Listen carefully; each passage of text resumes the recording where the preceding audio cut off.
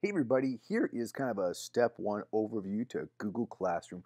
When you're looking to get to your classroom, just go to classroom.google.com. And as long as you're logged in as yourself, you'll show up right there in your home screen.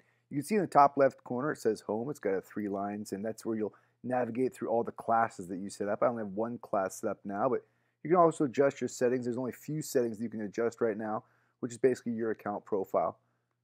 Go back to the three lines to navigate back to the home screen. And here on the home screen, you have all the classes that you've established. So the first thing to do is to establish a class. If you go over to this plus button right here, it'll ask you if you want to create a class or join a class. If you are a student joining a class, just click on there, enter the class code that your teacher's given you, and you'll be joining a class. If you're a teacher, you should be able to create a class. Let's do that now.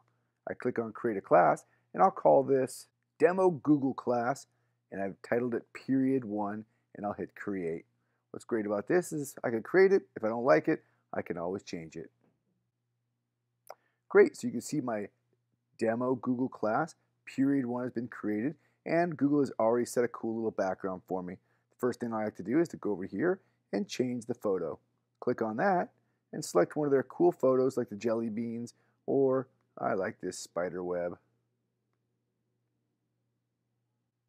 Now we've successfully created our first class, changed the background that the students will see when they log in, and we'll be able to go using the three lines back to our home screen